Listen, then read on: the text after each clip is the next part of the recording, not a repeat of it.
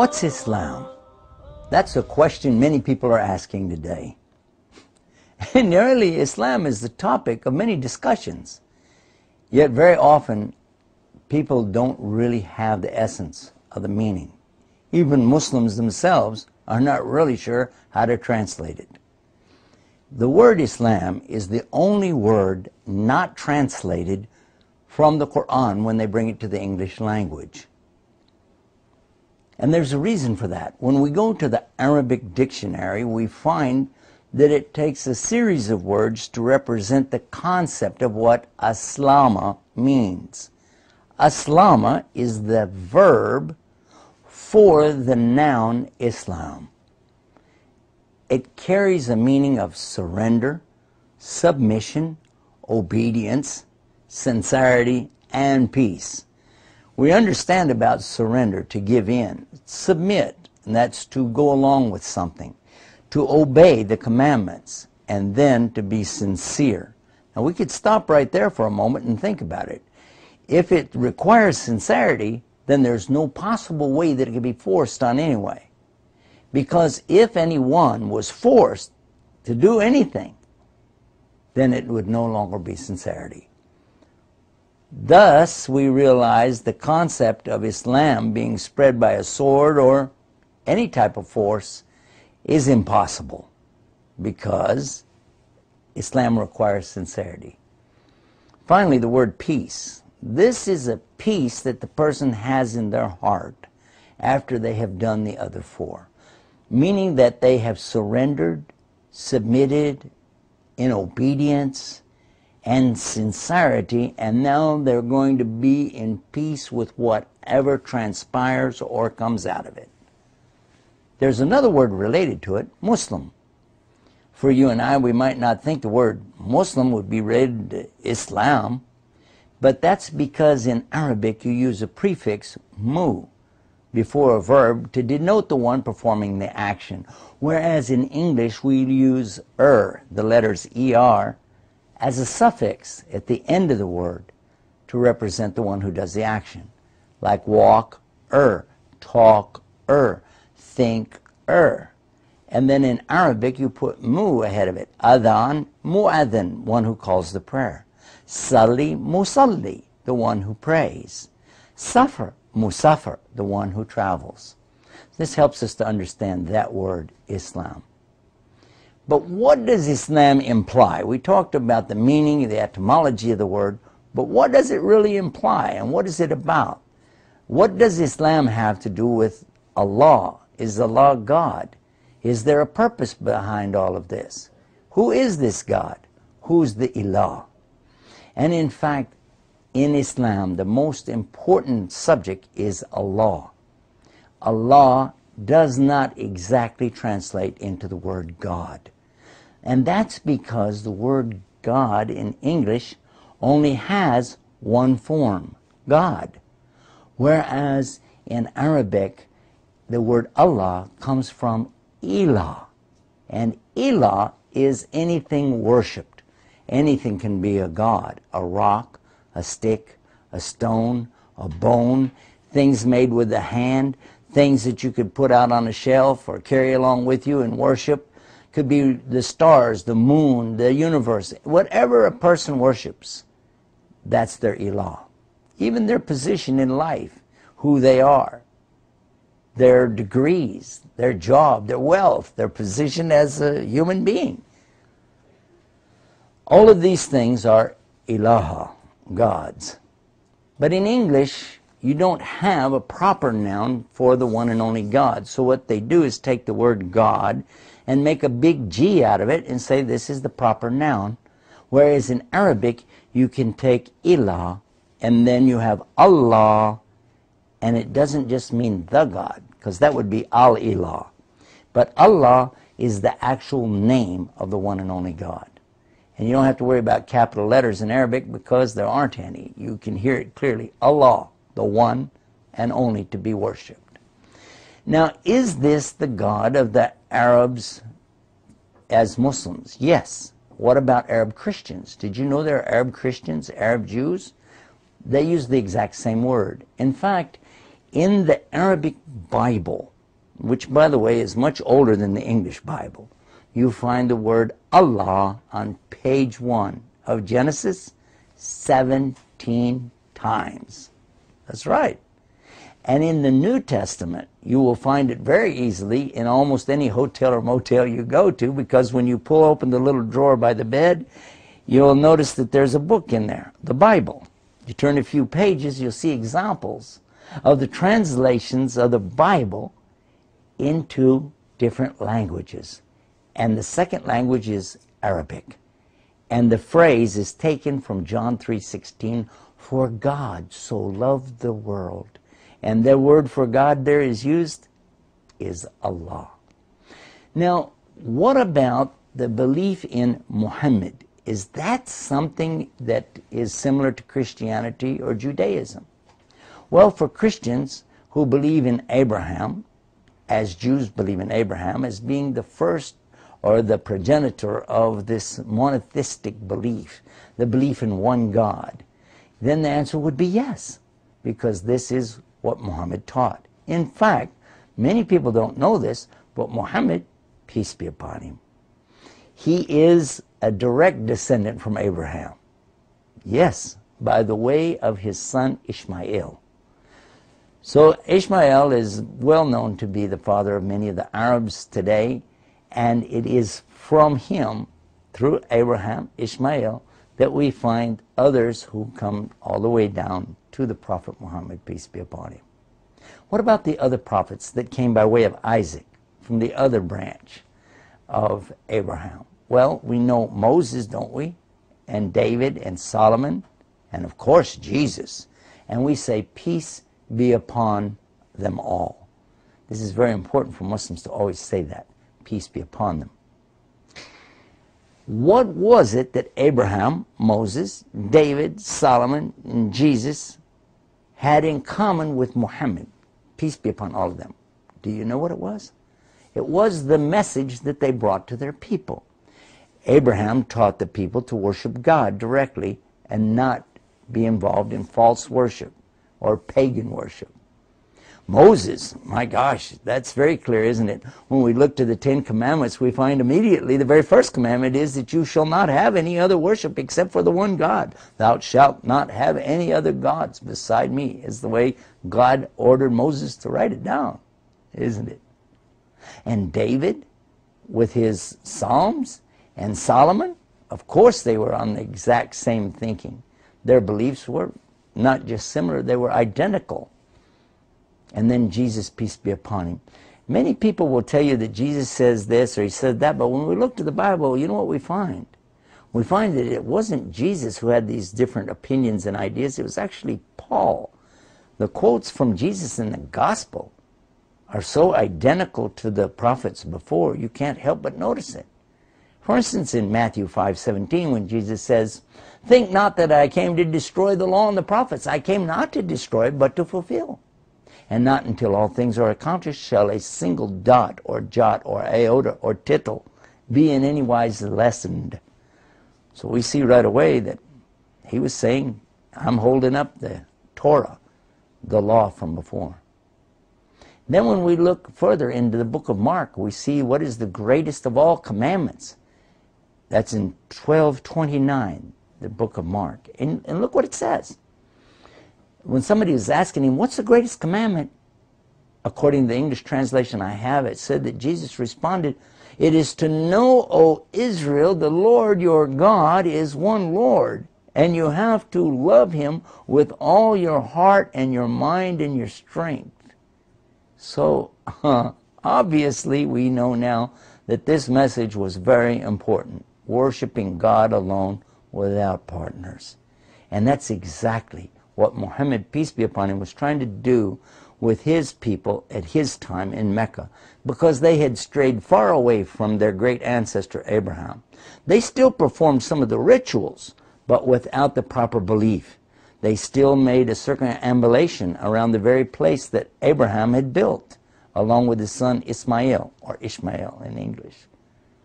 And do you know, and this is an amazing thing when you think about it, These people were actually thinking they were doing exactly the same as their ancestors, but their ancestors had strayed so far away that all they had was the physical representation without any of the proper beliefs. Not in their worship, and certainly not the way they treated each other. These people had become alcoholics, they had become womanizers, they had become very bad in their business acumen. They were bad. We'll leave it at that. Because we want to come to something next in our subject about what's Islam. What about this book called the Quran? What is that all about? In the very beginning of the Quran itself, it demands that the believers who believe in the Quran must also believe in the previous revelation, to believe in what is sent to Muhammad, peace be upon him, and what was sent before. And then the Quran goes on to tell us about the Torah, the Zabur, and the Injil. Torah is the law or the Old Testament. The Zabur, this is the Psalms. You know about the Psalms. And the Injil, this means the Gospel, the New Testament. So whoever would not believe that God was the originator of those, that God is the one who sent those down, if they wouldn't believe that, then their belief in the Quran by itself is not enough, because the Quran says that, to believe in what was sent down before. And what does Quran exactly mean in simple English? Well, it doesn't mean book. The word Bible literally means book, biblios, from Greek. But the word Quran is Arabic, and it means recitation, that which is being recited. And that is how the Quran comes to us today. Because did you know that the Prophet Muhammad, he used to recite it just as he heard it. He heard it from the angel Gabriel, the way that it was to be recited to him, and that he was to pass it on. Now I'm going to take a little break right here, and we're going to come right back and pick up where we left off, talking about these books. Stay right there. We'll be right back.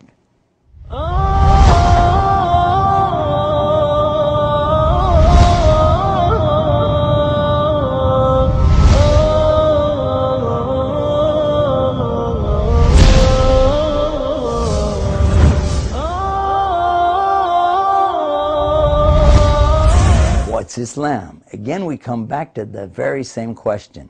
What does all of this have to do with Islam?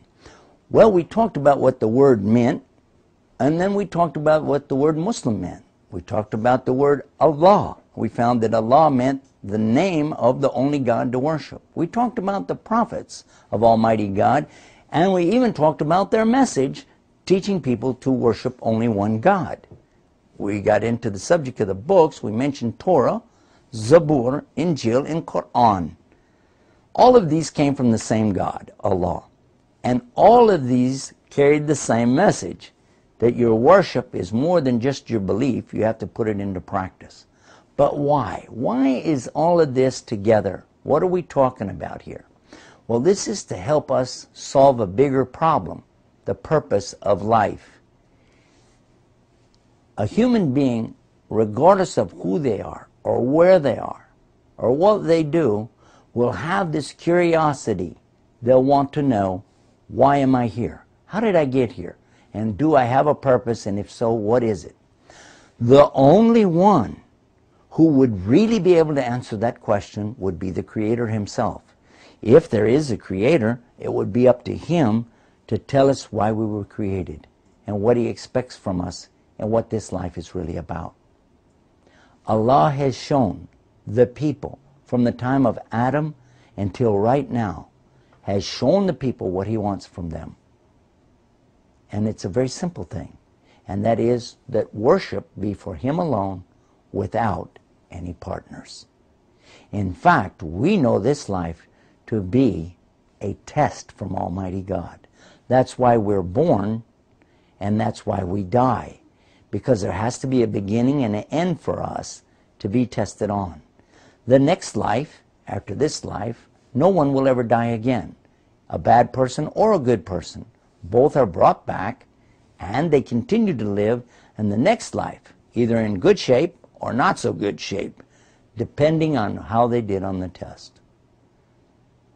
So we're going to be talking about a test based on worship. The worship of the God of Abraham. That was what was taught by these prophets. and that the person who's doing this is a servant, a worshiper, a slave. After all, consider the word Islam. What does it mean? Surrender, submission, obedience, sincerity, and peace? That's definitely a servant, one who really worships.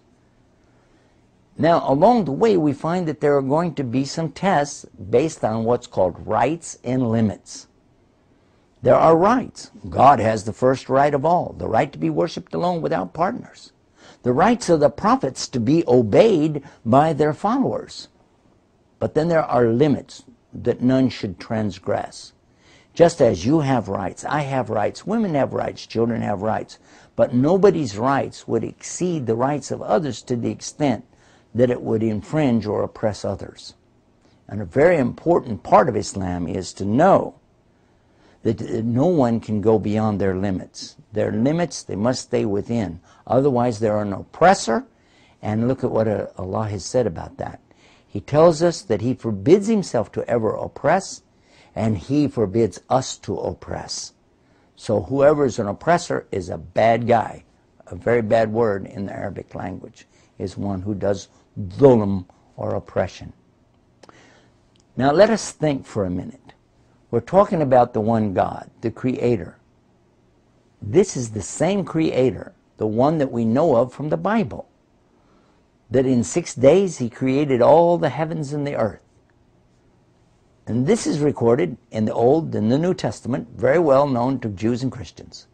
Similar for the Muslims, except there's an exception. He says that He's the one who created the heavens and earth. He said to Ayum, which means in 6 days.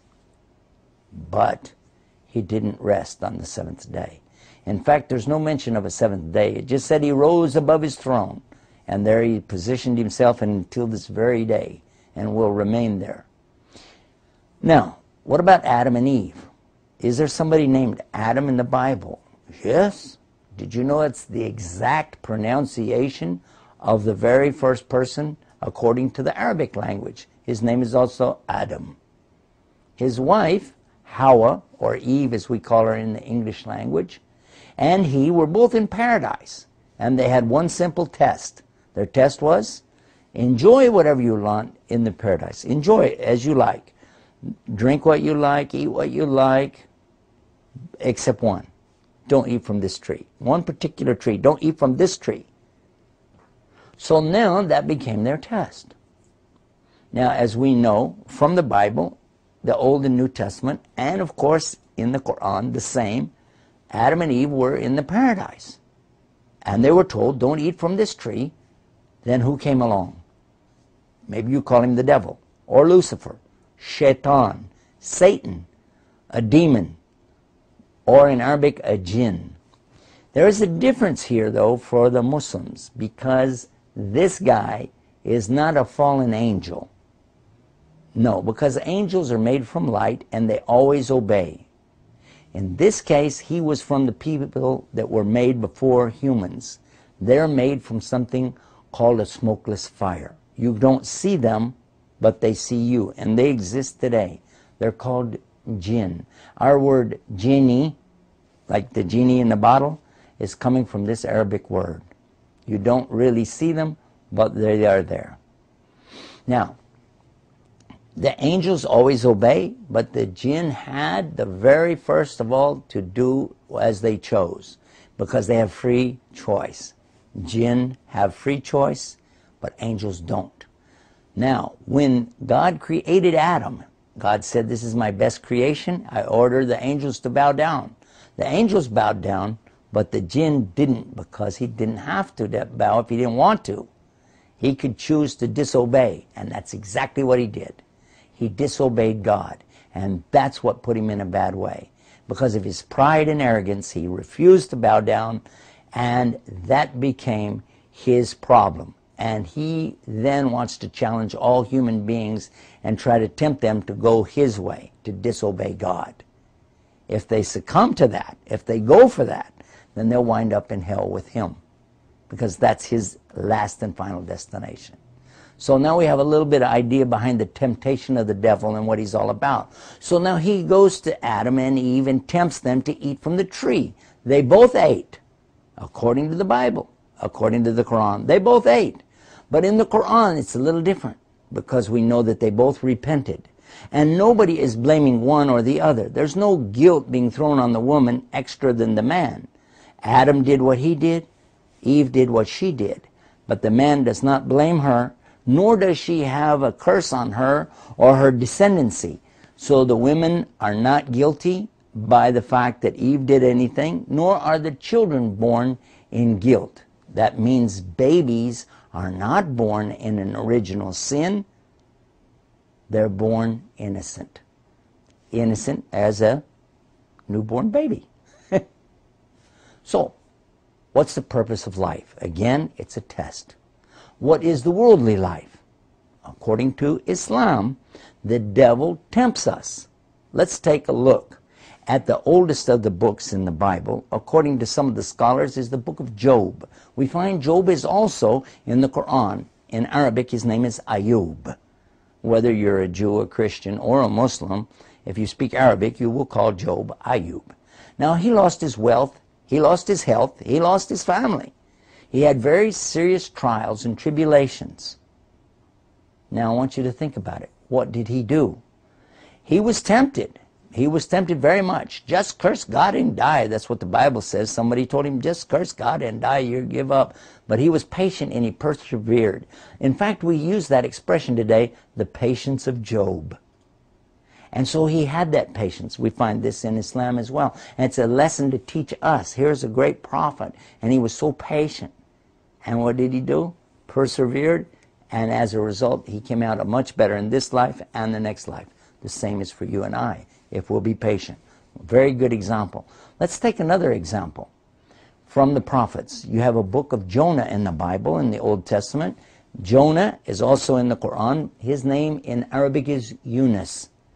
Now, what about blaming? Now, this is a good example about blaming other people. Of course, we had the example about Adam and Eve. They could have blamed each other. They could have blamed the devil, but they didn't. They accepted they were wrong, and they repented. But what about Jonah? He left his position in Nineveh in Iraq. He went out to the sea in a boat. A storm came up. They threw him overboard. He went into a whale, and he went to the bottom of the sea. Now, according to the Bible, he stayed there for a period of time, 3 days and 3 nights, and then he came out. But it doesn't tell us the lesson.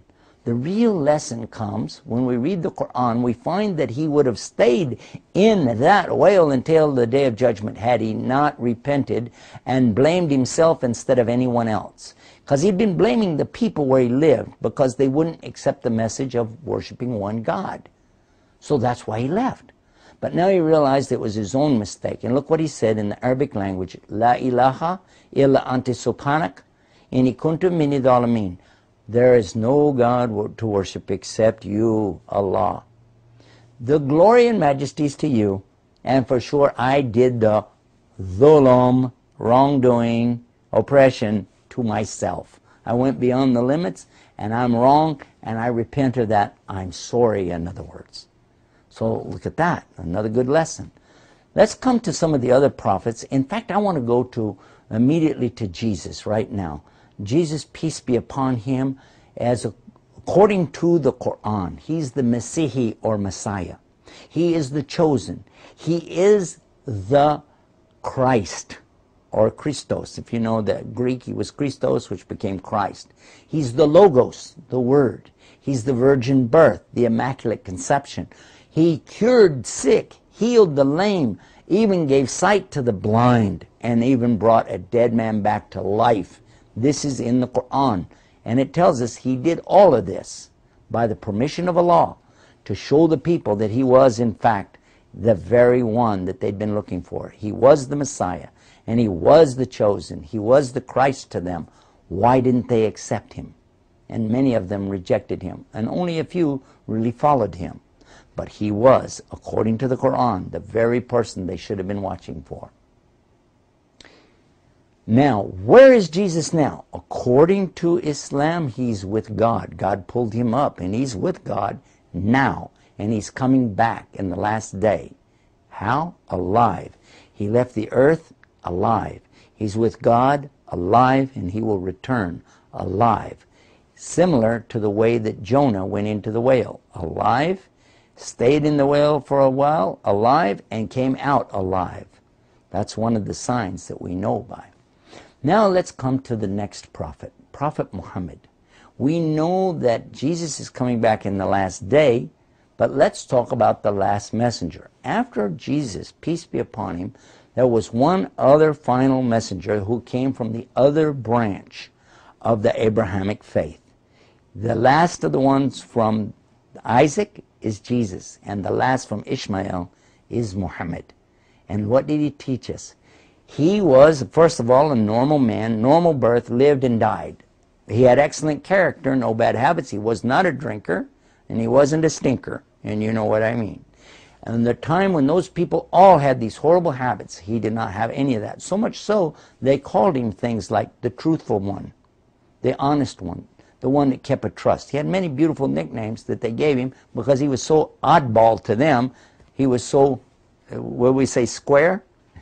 He was so odd to them because he didn't partake of their mischief and madness. So the worship of the God of Abraham is exactly what we were being told to do by Muhammad. The same message that came with the other prophets. Worship the God of Abraham, one God with no partners. And to believe in all of these messengers and believe in the books with which they were sent, and especially you have to believe that Jesus is the virgin birth, did the miracles of God, and carried that same message. The message of there is no God to worship except the God of Abraham. And Jesus will return to the earth, and he will bring peace when he comes. He also warned us about Gog and Magog, Juju wa Majuj, and mentioned they would be in the very last days, and watch out for that. Also that the Antichrist, in fact several imposters, would come claiming to be Jesus or the Christ back on earth. But don't buy it. Don't go for that. It's not real. The temptations of the devil will continue to the very end of life. That devil is not going to give up. He thinks he's got us, and he'll keep trying. So we have to keep working and doing what?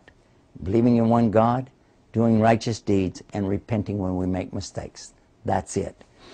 There's a couple other little things I could mention, and that is that since those days, 1400 years ago till now, we've been surprised to find how many scientific proofs there are. By taking what's being taught in the Quran and the teachings of Muhammad, many of the things that could not be explained at that time are clearly now signs and proofs that the Quran could only have been from the Creator of the heavens and earth. The proofs about the universe itself and how it works and how the earth is turning and how it's round. Proofs about the human being, how they're conceived inside of the mother and how they develop in the different stages and trimesters. Things that were only known maybe in the last 50 to 60 years are mentioned in the Quran. And I would like to also mention there are 6 beliefs that Muslims have to have. Belief in God, His angels, His books, His prophets, the day of resurrection, and the destiny of Almighty God. And 5 actions. These actions must be there or it's not complete. To bear witness to your belief in the God and the Prophet Muhammad, peace be upon him. To perform the worship or salah 5 times a day. Fast the month of Ramadan. Pay the charity or poor due. And to perform the pilgrimage or Hajj. That sums up what's Islam. For more, visit our website, whatsislam.com.